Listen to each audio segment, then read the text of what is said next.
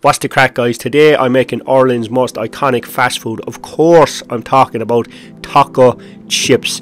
Now, how Irish fast food works is, guys, we just take stuff from other cultures, lash it on chips or throw it in a roll and call it Irish. So today I'm making taco chips. I'm going to show you how to make the sauce, the chips, the mince, the spices, the whole shebang. So stick with me. I know most people will leave this video because the attention span is below sea level, but if you stick with me, I'll show you how it's done. So I have some Maris Pipers chopped up, oil, salt, garlic powder into the air fryer, 225 minutes. I'm going to chop up an onion here, dice it, guys. Now, I don't know about you, but every time I chop an onion it makes me cry.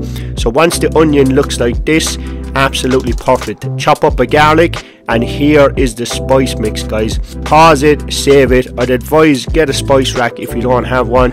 Get these spices together and then on with the mince. So a nice hot pan, guys, because I want to get some colour on this mince. Put a little bit of salt on the mince as well if you want, guys. Get some nice colour on it. Give it a few flips. Once that oil comes out, that oil is desperate for some onions and garlic, so give it what it wants. Then a half a tin of tomato puree going in there. Mix that around and get the spice mix in. Give the old spices a mix. Now that's a little dry at this stage, so a half a glass of water will turn it into this lovely, saucy, beautiful, spicy mince. Just look at that.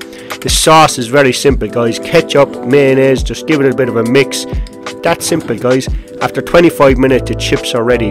Serve up the chips, mince on next, sauce on the mince, load of cheese all over it, cheddar, and finish with some coriander, guys. And that is it. That is my homemade taco chips, guys. You have to give this a go. Now, to make it authentic, I was a bit drunk when I had this, in desperate need of a shave as well, but I'm just trying to keep things authentic, guys.